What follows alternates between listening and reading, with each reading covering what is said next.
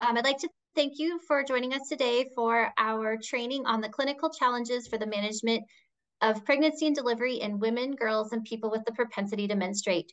These trainings are provided by the cooperative agreement NHF has with the Centers for Disease Control and Prevention. It is noted that the contents are solely the responsibility of the authors and do not necessarily represent the views of the CDC.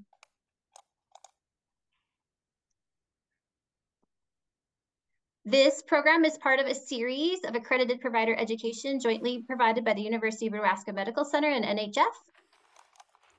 This program will provide interactive conversations about the challenges that healthcare providers face when managing the potential complications that can develop during pregnancy and delivery for WGPPMs with a family history or symptoms of a bleeding disorder. My name is Marcy Hardy. I'm the moderator and a manager of medical education grants at the National Hemophilia Foundation. Today, we are joined by Dr. Andrea James, who is an OBGYN consultant with a specialty in maternal fetus and high-risk obstetrics. We are also joined by Dr. Peter Kowides, who is a hematologist in New York and serves as the medical and research director at the Mary M. Gooley Hemophilia Center. Our format for today, after this brief introduction, Dr. James will deliver a presentation, followed by Dr. Kowides. This part of the program will be recorded. At the end of their presentations, the recording will stop and we will move into breakout rooms with Dr. Kowides in one room and Dr. James in the other, sharing a case study and providing an opportunity for collaborative discussion between each of the physicians and you, the attendees. Again, the recordings will be stopped for that period of time. Then everyone will come back to the full group room. Recording will be resumed again, and Dr. James and Dr. Kowides will summarize the discussion that happened in that room.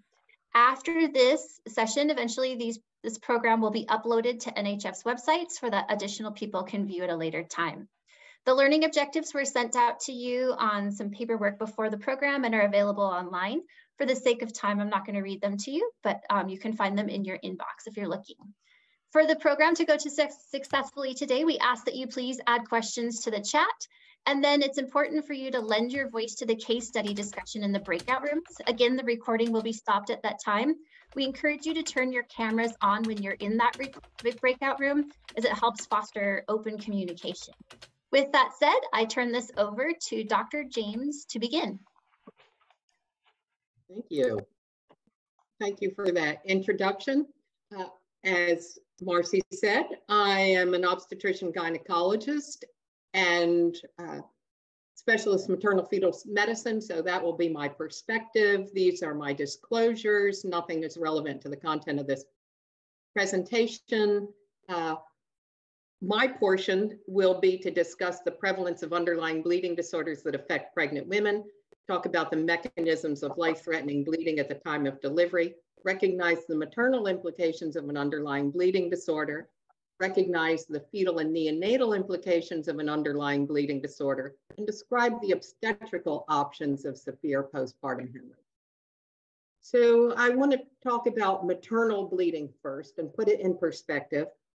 First of all, pregnancy is a hypercoagulable state, meaning women are actually less likely to bleed when they are pregnant. They have evolved so that they're prepared to face the bleeding challenges of miscarriage and childbirth. Dr. James, I'm going to interrupt you real quickly. Sorry, we can't see your slides. Oh, good grief. Sorry. Why don't we had that taken care of? I'm sorry. I'll try sharing my screen once, and then I'll just ask you to advance the slides for me. Okay. Can you see the slides now? Yes, we can. It's not in shared mode yet, but we can see your deck. How about that? It's still side-by-side view. It's thinking. Thank you everyone for your patience. Technology always throws a curveball.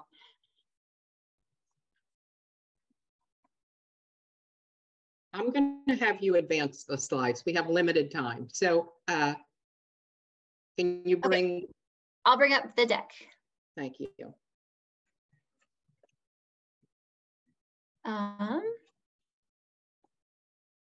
Sorry about that.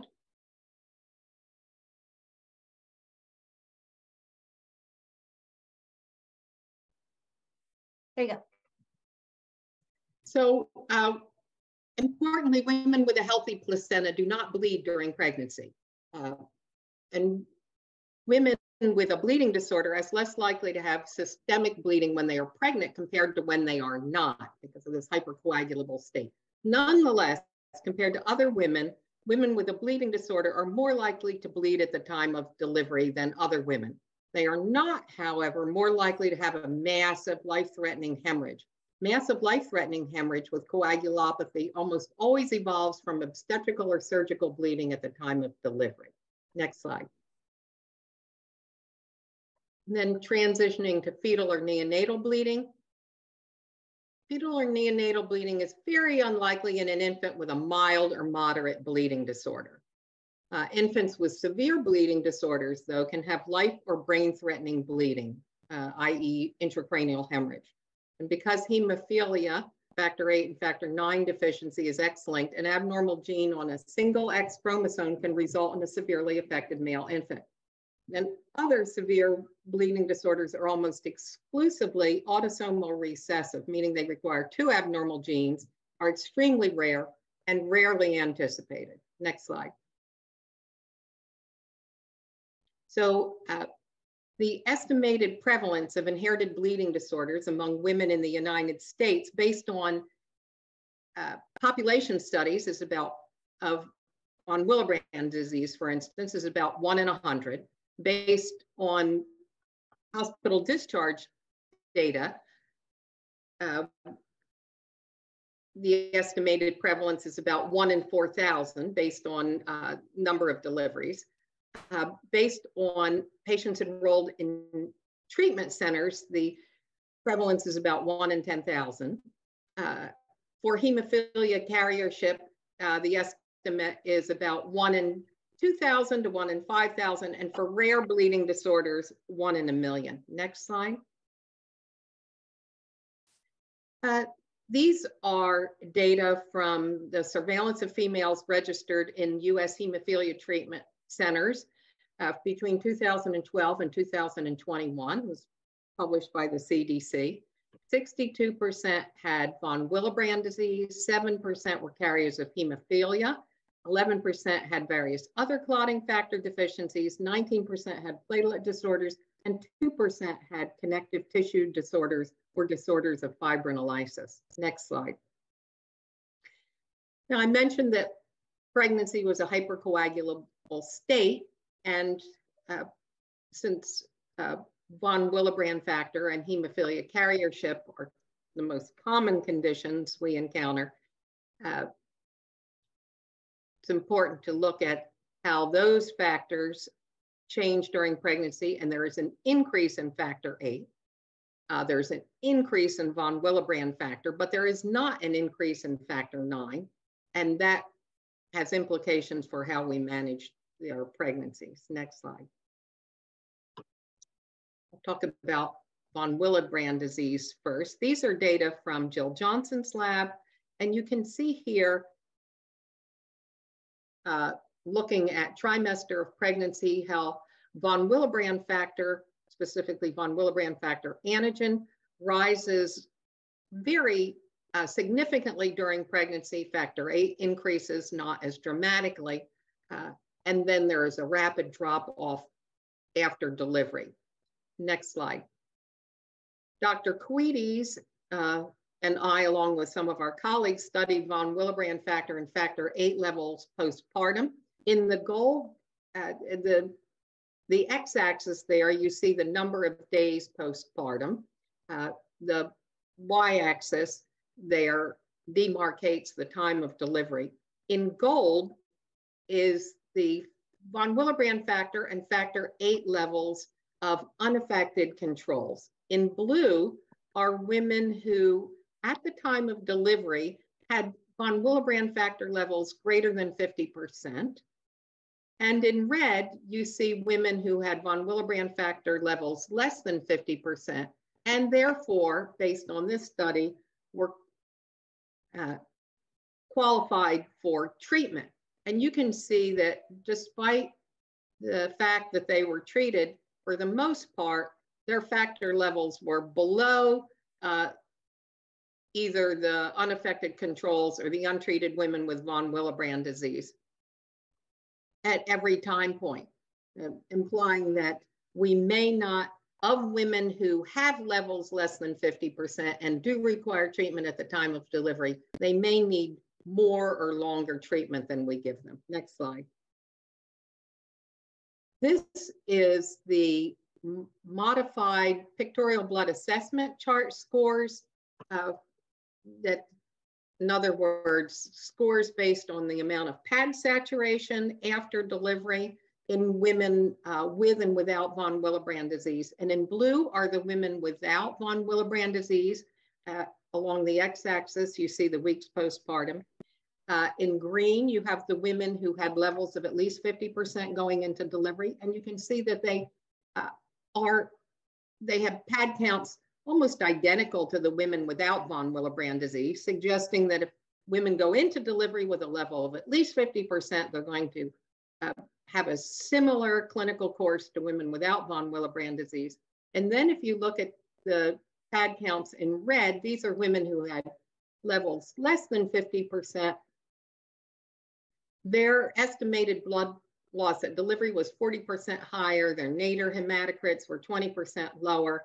And you can see that after 3 weeks postpartum, when the women without von Willebrand disease or those who had a von Willebrand disease with a higher level, their blood loss was tapering off significantly. These women continued to have significant pad counts.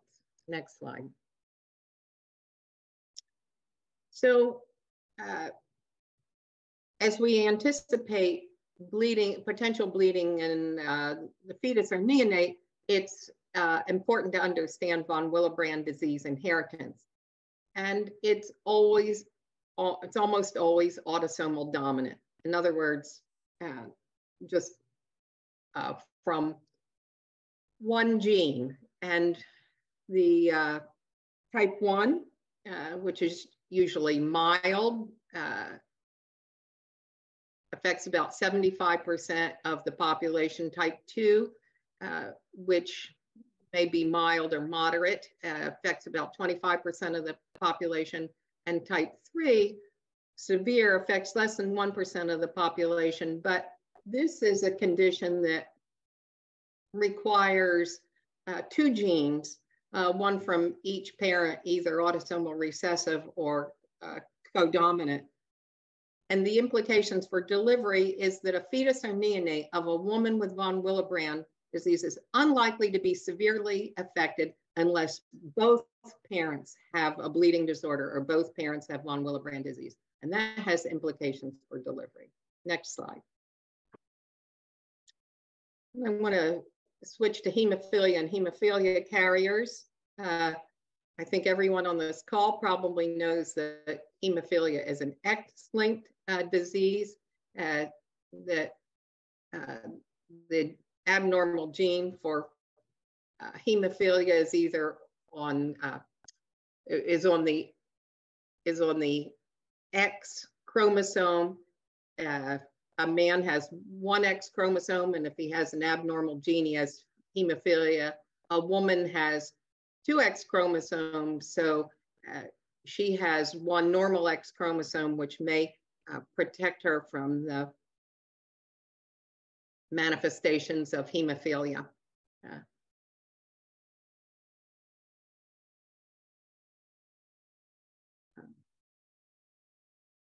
Next slide. For every 100 males with hemophilia, there are 156 carriers. You know, who is definitely a carrier? The mother of a son with hemophilia, if there's another affected male relative, or a woman who has more than 1 son with hemophilia. A woman who has 1 son with hemophilia, no other affected family members is a possible carrier. A sister of a male with hemophilia is a possible carrier. The daughter of a man with hemophilia has inherited his abnormal X chromosome and is an obligate carrier. The daughter of a female carrier may or may not have inherited the affected X chromosome and is a possible carrier. Another relation of a male with hemophilia is a possible carrier. Next slide. So there, in terms of preventing maternal hemorrhage, there are important points that apply to any bleeding disorder. Almost all bleeding at the time of delivery is due to an obstetrical or surgical problem and not a pre-existing coagulation disorder. This is an important principle. And almost all massive hemorrhage starts with obstetrical or surgical bleeding and results in a coagulation problem. And obstetrical and surgical bleeding should be managed aggressively by the obstetrical and anesthesia staff. IV tranexamic acid can be used safely immediately after delivery.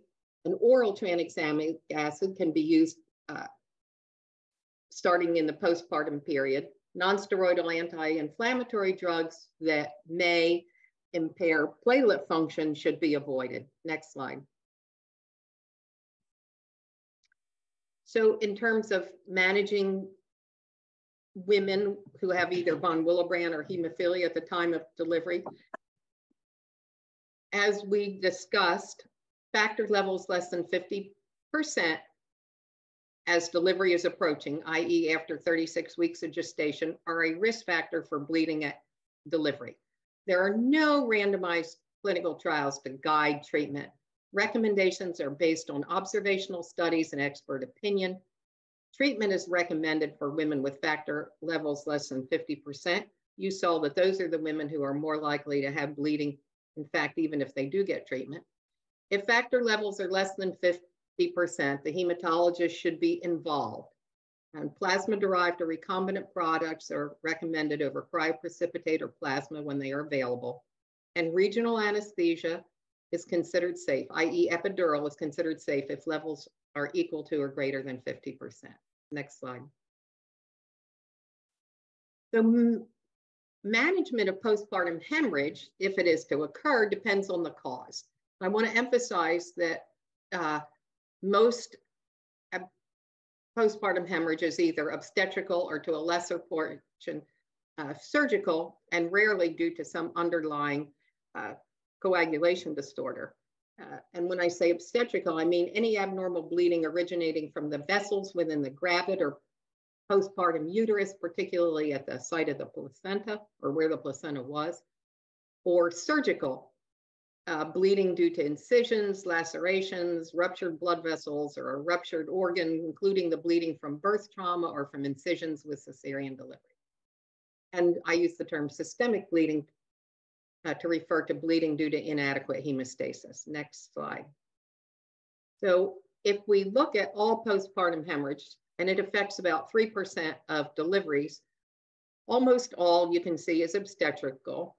Almost all the rest is surgical, and just a tiny sliver, less than 1%, is due to systemic causes. Next slide.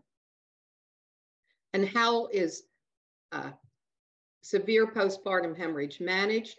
Well, due to obstetrical reasons, the uterus should be emptied. The uterus should be stimulated to contract with what we call uterotonics, the medications that stimulate the uterus to contract, the principal one being oxytocin. The uterus can be tamponaded at the placental site. The uterus can be devascularized, i.e. the abdomen can be opened and the arteries supplying the uterus can be ligated. And if all else fails, we can take the uterus out. Surgical bleeding can be treated with sutures, with cautery, and sometimes, if time allows, embolization through interventional radiology. And then the systemic bleeding that really pertains to the things we're talking about can be treated with blood products, clotting factors, and tranexamic acid. Next slide. If a possibly affected but not severely affected baby is anticipated, which is possible with any bleeding disorder that's inherited, the fetal scalp electrode should be avoided, operative vaginal delivery should be avoided, and circumcision should be postponed until the baby's been evaluated after delivery. Next slide. And when I say fetal scalp electrodes, I mean the little teeny wire that is attached to the fetal scalp to continuously monitor the fetal heartbeat. Next slide. When I refer to operative vaginal delivery, I refer either to vacuum extraction or forceps. Next slide. Now, the risk of intracranial hemorrhage depends on the mode of delivery. In the systematic review by Davies and Kadir, they found a ninefold increased risk of intracranial hemorrhage in affected male infants who were delivered vaginally. Most of the data for this systematic review actually came from the CDC. Vaginal delivery, the rate of intracranial hemorrhage among affected male infants delivered vaginally was 3%, whereas those delivered by cesarean was 0.4%. And this isn't even necessarily cesareans that were performed before the labor started. Next slide. So this is a slide from a European consortium where they found that planned vaginal delivery resulted in a 2.5% chance of intracranial hemorrhage. Assisted vaginal delivery, what we would call operative vaginal delivery, resulted in a 10.3% rate of intracranial hemorrhage. The cesarean after labor was higher than the cesarean before labor. But what was, and one of the conclusions was avoid operative vaginal delivery, which is easier said than done because the baby does get to a point of no return in the pelvis. And what was also impressive about this study was that 4% of the deliveries of obligate or possible carriers were performed by operative vaginal delivery. And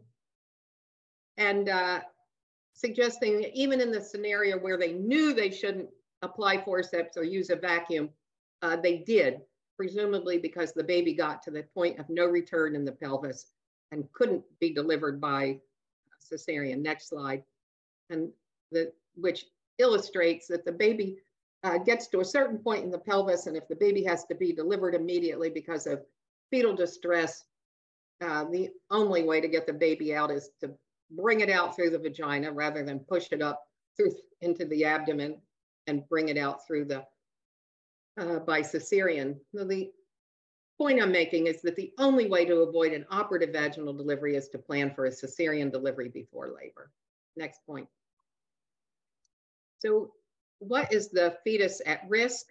How can we identify the fetus at risk? Specific genetic testing is available to women who've been genotyped. They can, pre-implantation genetic testing is available for embryos in women who have undergone in vitro fertilization.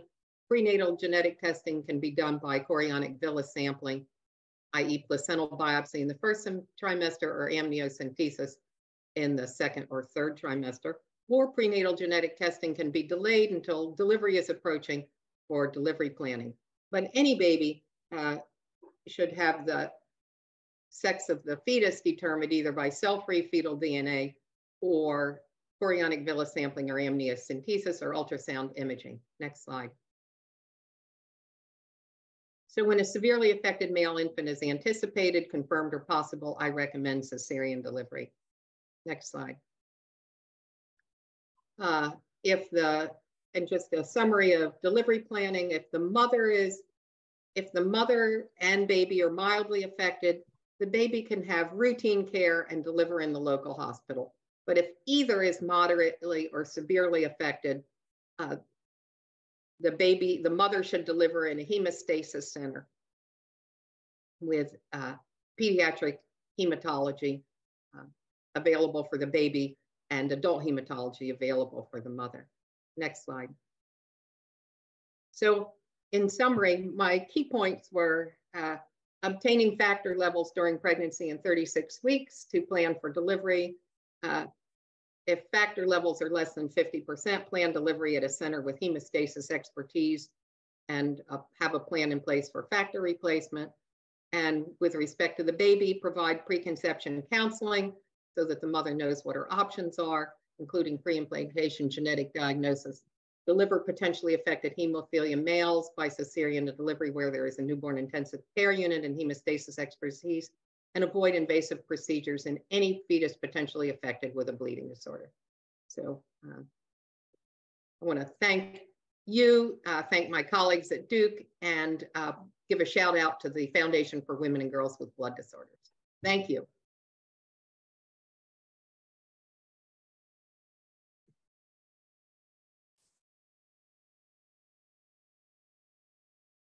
So we will transition over to Dr. Kouitis.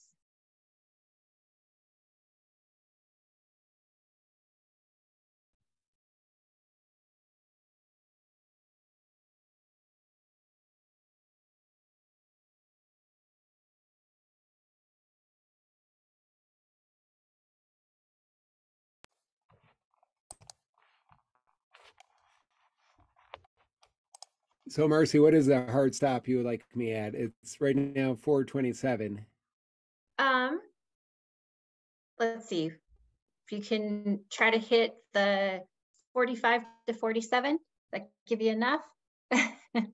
Yeah, that's fine. 45, 47. Okay, I can do, okay, perfect. So should be done before that. Okay, Perfect. so let me just share my screen.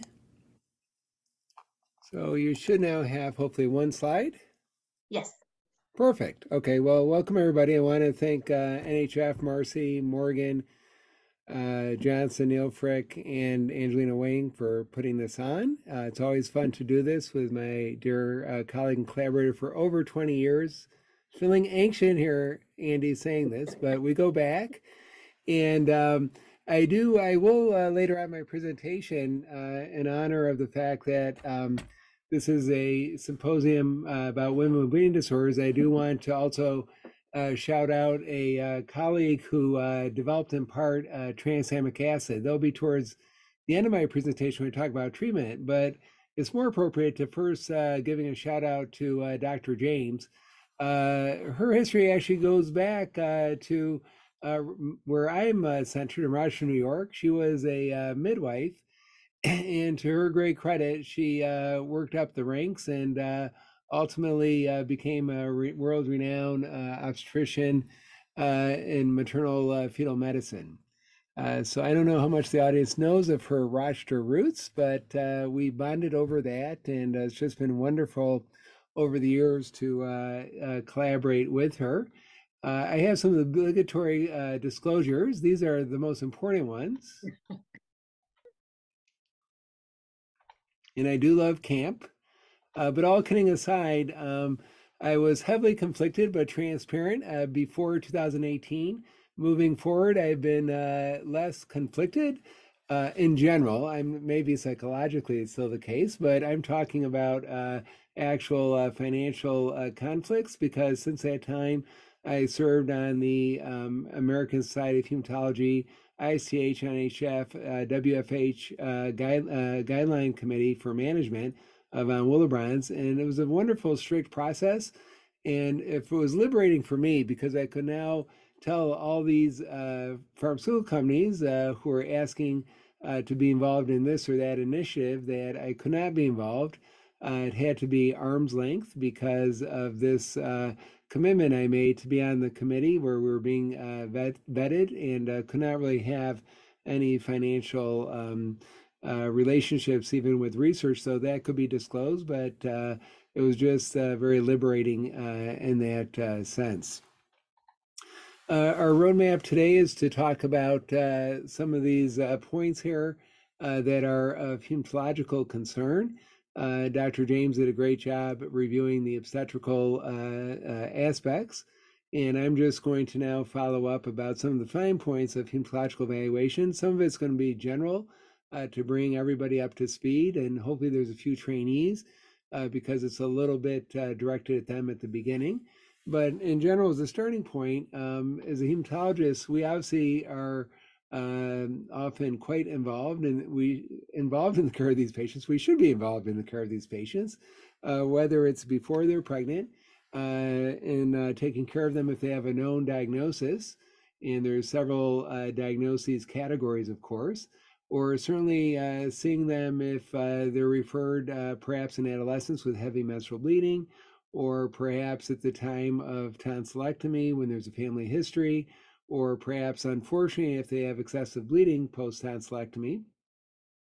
And then certainly on occasion, we'll see them for the first time because they're bleeding while pregnant antepartum in some of those circumstances. We do know as an aside that the hormonal state of pregnancy, which becomes exacerbated, leads to vasodilatation, expands the facial flush, the warmth, and that in itself can induce epistaxis without even having a bleeding disorder. And often at that point, if someone has von Willebrand's, their levels are going to be palliated by the second or third trimester by and large, and they may just have, epistaxis from the hormonal effect of vasodilatation. So don't immediately jump to conclusions that, oh, this is from the von Willebrand's. As Andy stated, more often than not, it's going to be a surgical or obstetrical cause, especially postpartum. Obviously, we get involved. And again, to reiterate Andy's very nice presentation, the main causes are 1 through 3. The main causes are 1 through 3. The main causes are 1 through 3. It's really not number 4, because by the time they're bleeding in the postpartum setting, their underlying, perhaps inherited hemostatic disorder has probably been corrected either by us or because of the gestational palliation of these conditions, is the British are fond to use that term, or it's because they now develop a coagulopathy from the postpartum hemorrhage. So again, I couldn't help myself last summer when I was attending this wonderful presentation, plenary presentation by Anne Gaudier, a OBGYN in Paris, France. And she made the point that the thrombin or lack of thrombin coagulopathy is quite uncommon. And yet I'm fighting every day my very fine fellows and residents who are immediately thinking about von Willebrand's when they're bleeding out with postpartum hemorrhage. And chances are, unless it's a type 3 that's not been adequately replaced, or unless it's a Glanzmann's or Bernard-Soulier, which is very difficult to manage, it's unlikely that number 4 is the main cause of bleeding. But be that as it may, certainly in the prepartum or antepartum setting, we still want to do our due diligence and evaluate them for an underlying disorder of hemostasis. And that begins also with a reminder that, guys, we got to be good internists. Remember, the blood goes through all your organs. Just don't focus on the lab testing. Remember that there's disorders of internal medicine that is associated with bleeding. This is from my dear colleagues, Ross Baker and James O'Donnell, who actually early this morning, my time, but 10 o'clock their time, his time, Ross's time in Australia, we had a conference call coming up with guidance for ISTH regarding bleeding disorders of undetermined cause, what we are now calling BDUC. But before you jump to BDUC, remember about these other causes. This included a lady that I just saw last week with my mid-level, referred for easy bruising. It was quite obvious when you walked in the room that, she was quite emaciated, and she had an undetectable vitamin C level. So occasionally we'll see scurvy. We're all very interested to check a factor 10 level when we suspect amyloidosis. And, there is still a high prevalence of hepatitis C and liver disease. And as you know, that's being supplanted by obesity, steatohepatitis. So that's a cause. So again, very good, hematologist needs to be good internist. Think about all these causes, both on the left and the right. Occasionally I have diagnosed Cushing syndrome because of purpuric lesions referred to me. And hypothyroidism you'd hate to miss because that can cause acquired von Willebrand's, and that can also be associated with heavy menstrual bleeding.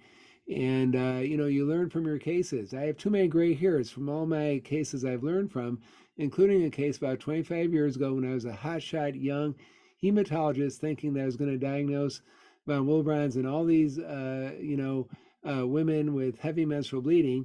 And that's why I told the patient her levels were low. And she did not respond to DDAVP and other treatments. And ultimately, before the OBGYN was going to do a hysterectomy, he called me and berated me. He said, couldn't you tell her voice was very hoarse? She has hypothyroidism, you dummy. And sure enough, with correction, her levels, corrected. So please, take those blinders off. And again, just to bring everybody up to speed, if we have any trainees on the call, remember there's only really 5 types of bleeding if we keep it simple here. I'd rather not have you memorize, I'd rather have you understand the physiology, the lead to pathology, but really these are the 5 types of bleeding that we're going to be talking about. And so that's outlined here. Usually congenital thrombocytopenia, unless it's something severe like Wiskott-Aldrich, is not going to really cause severe bleeding. There's a few kindreds we take care of who have mutations like in RUNX or NKD. Remember, there's over 40 genetic disorders places like Versity in Wisconsin can test for, but usually the bleeding is not going to be quite severe to cause significant bleeding, but some of these kindreds can have platelets in the 30 to 40,000 range. And certainly more commonly would be platelet dysfunction. These kind of non-specific platelet aggregation release studies that are probably consistent with storage pool or secretion defect. Less common would be the severe disorders, which all of us know memorably who those patients are at our center, because they will have lifelong bleeding, and peripartum bleeding can be very challenging and very scary, particularly since they can become alloimmunized platelet transfusions. And obviously, we're all going to, come across von Willebrands in our, training and in our practice. In that regard. And again, the majority are going to have a mild reduction under 50%, as Andy mentioned. And it's ones with the type 2 as well as severes that, can certainly present quite a problem peripartum in managing in that sense. And most hemophilia centers will have a handful of patients with factor 2, 5, 7, 9, 11, 13 deficiency in that regard. Though again, not very common. Factor 13 is about 1 per 3 million. I last diagnosed it when I was a fellow, and the joke is that once I diagnose another case, I'm retiring. So it's interesting, my nurses always joke about that we may have a case that may cause you to retire. And the fibrinolytic disorders, we don't talk about them much because we don't fully understand how to diagnose them, and these are not very common unless you're in a place like Indiana in that sense. But in putting this all together, again, this is to bring the trainees up to speed here, and I'm happy to share the slide deck if you email me. But remember, we are fond of trying to now semi-objectify this in terms of the ICH bleeding assessment tool. So these are the questions we ask. We're not going to ask, are you a bleeder? We want to ask specifically some of these questions. And then obviously these are the core tests that Andy was part of the NHLBI guidelines back in 2008 that came up with these core tests. These can be done, the top ones can be done as an inpatient. And then if those first 4 are normal, you want to do VWF testing. Nowadays, ideally, it should be the glycoprotein 1B-M assay. And then obviously platelet aggregation, as we tell our very anxious house staff, you can't order it as an inpatient. It needs to be done as an outpatient to make sure the patient's fasting, to find a suitable control in the lab in that regard.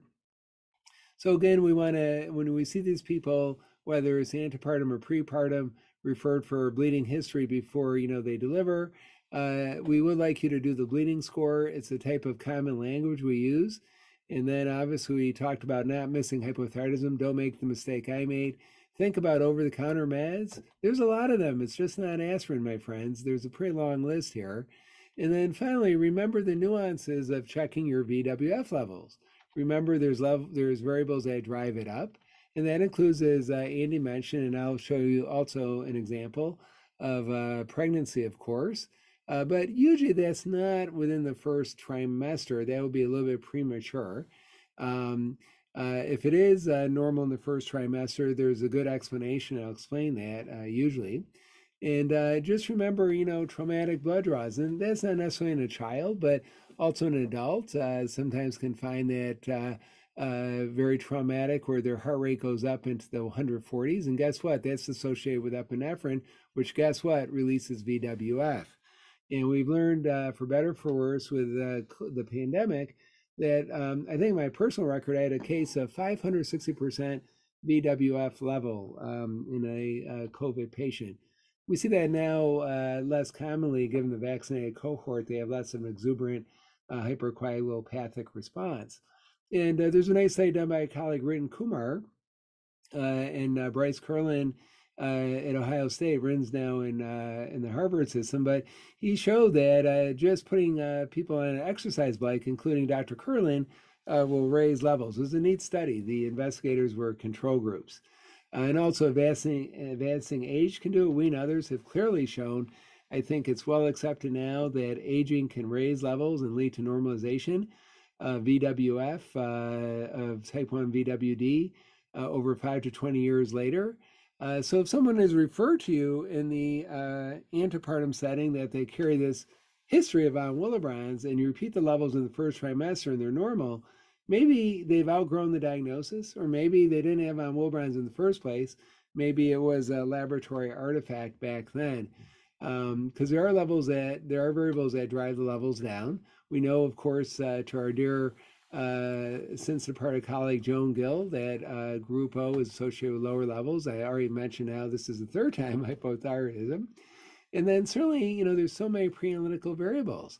We did a nice multi-center study with Julie Jaffrey where we showed that on retesting at a hemophilia treatment center where we can immediately draw the blood and process it and spin off the platelets so they don't pick up your VWF, the levels often, are increased, in a third to half.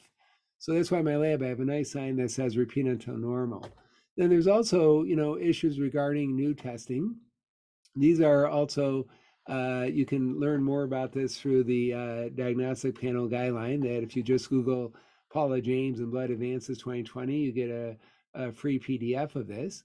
And as you know, VWF is a binding protein, and it's one of its major binding partners is glycoprotein 1B. So we want to measure the activity through a platelet-dependent assay. And there's now better assays, better than the McFarlane aggregami using lyophilized platelets, using either a glycoprotein recombinant on a matrix with racinin, or using a hypermutated form. That's not FDA approved. So many places like in New York say we don't have the GP1BM available, but GP1BR is an improvement over the classic racine activity we used to do using lyophilized platelets. We've removed that variable. Now let's try to get rid of the ricoccetin, and that's the advantage of the hypermutated GP1BM assay, not readily available everywhere. So we're anxiously waiting, at least in New York State, for FDA approval so we can get it covered. Remember, we have liberalized the diagnosis using a cutoff of 50%. I don't fully agree with a lower ratio of 0.5. I've kind of compromised 0.6. And, ideally, if you can, you should also send a sample for collagen binding. Most assays don't do this, but Milwaukee does that. And it's very helpful to help sort it out with type 2. And also, even though we still do the low-dose ricin-induced glutination, the guidelines do suggest doing the genetic testing. But again, that does require, insurance approval and the like. What about the patient where you've come up empty in your testing? And so that would be, the bleeding score in that regard. I just realized that I'm way over my limit here. So I'm not going to be able to talk much about bleeding disorder of undetermined frequency, but think about that and how to manage it, typically with tranexamic acid or DDAVP. Unfortunately, I'm not going to have much time to talk about epidural. I'm going to ask for a few more minutes to go overtime just to highlight this. And if there are questions, please send me a email, and I'm happy to share the slide deck with you. The news, we do feel 50% is adequate, except for type 2B or type 3. It may not be adequate. And so, but we did decide in the guidelines of using a cutoff of 50%. Fortunately, Andy covered most of this about, treatment. So again, I'm not going to talk much about this other than this, that, we like to sample samples, as Andy said, at least twice. Please do that in the pregnancy. Dr. Joe Johnson prefers you could at least do it around 20 and 28 weeks also, to have data around times complications occur. So if you're in Seattle, they'll do it at least 4 times. We try to get it levels at least 2 to 3 times. And remember, you know, the community is not getting levels enough. In a beautiful study by Sarah O'Brien, looking at database, only a third of practitioners sampled levels. And those who did not have sampled levels had higher PPH. What about DDAVP? Andy and I are not big proponents of using it, even if you're a known responder. For these reasons, 1 through 3, in the interest of time, just so you could quickly look at these bullet points, there are problems with DDAVP. We are moving away from it. In select cases, though, it can be used, but make sure you're going to watch your fluid restriction. Easier said than done, my friends. And only, you know, give it to somebody who has, you know, a known response in that regard. And again, remember, the problem is that even though the levels go up, they don't stay in that nice area. We want to ideally see them like a normal pregnancy between 150 to 250. So that's why we're seeing bleeding in these people. That's why these 5 examples here, these studies show that we're seeing postpartum hemorrhage, as Andy mentioned. We probably need to aim for a higher target. And remember, we need to treat for 3 to 7 days for non-vaginal and longer for C-section. Jill Johnson, Barb Kunkel and I are doing a study that's trying to aim for a higher target over 100%. So stay tuned. And again, it's a shame if I just don't mention about fibrinolysis and the fact that we should honor this wonderful female physician and researcher, Dr. Utako Akamoto. She was a pioneer. She helped pioneer the use of tranexamic acid while she was raising a family. So I'm going to stop there. I don't have really time to talk about tranexamic acid. Other than that, you know, again, the guidelines state we should use it postpartum for VW patients, but we did a study with Michelle Lavin, and the use is not very commonly used. Again, I'm happy to share this slide deck with you. You know, in terms of, you know, about other patients who have inherited bleeding disorders. The ones we worry about the most are these 2. And in the interest of time, I'm going to have to stop there. Again, I'm very sorry I went too slow on the diagnosis part. And again, a lot of this work would not be possible without these wonderful collaborators, including Dr. James, who's in some of these pictures here, as well as other colleagues. So I will stop there. Thank you. And again, I'm sorry I had to go fast. If you do would like the slide deck, please email NHF. And if, unless you have my email, and I can send you the slide deck. Thank you. Dr. Koides and Dr. James. All right, welcome back, everyone. Thank you for participating in those conversations. I know it was short in time, so hopefully you were able to get to what you'd like to. So let's talk with Dr. James in your room. What was some of the discussion that was shared? You're on mute, by the way, sorry.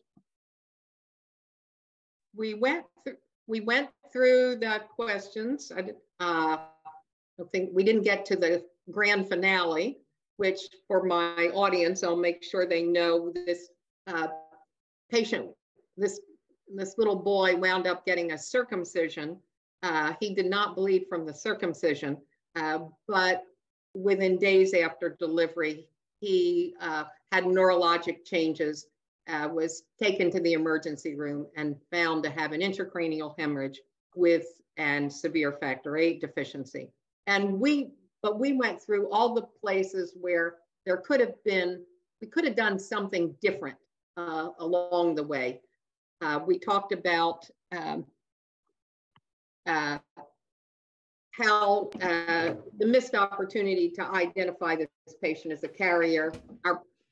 We knew she was a carrier. We talked about the fact that in terms of what might predict her bleeding, her personal history was probably the most predictive. We talked about identifying that this was a male fetus at least, and then offering her cesarean delivery. Outstanding, thank you. Dr. Koides, how about your room? Do you have anything else to add to what Dr. James shared from her room? No, quite similar. There's some interesting feedback that some centers like our own still offer vaginal delivery to a known affected carrier. But again, we review the studies Dr. James mentioned. And, be that as may, there are some families given, past history who, perhaps have had vaginal delivery without difficulty. And as long as, the team is aware to avoid electrodes and forceps, that still is a potential option. But I think based on, the systematic review of literature, the important work Dr. Kulkarni has done at the, CDC when she was there, and also the review by our colleague Razan Kadir, we do advise a cesarean, but there are some patients who would still We're want to not have a going to vaginal. accept that. Yeah, Yeah. we're just not going to accept that. So, yeah. And can I just ask a question, Peter? You're not just talking about for von Willebrand's disease, or is that the situation you're talking about? Are you talking about carriers as well? I'm sorry. This would be for hemophilia carriers, and perhaps a type 3, right. if there is concern. But no, not for VWD. No, not for standard VWD or other conditions. Though you could argue a Glanzmann's or Bernard-Soulier, you would be worried, but those are typically that could be applicable there too. So Great, thanks. We're having some of the same trouble here in our center, that it's not necessarily widely accepted. Well, I would like to thank you both.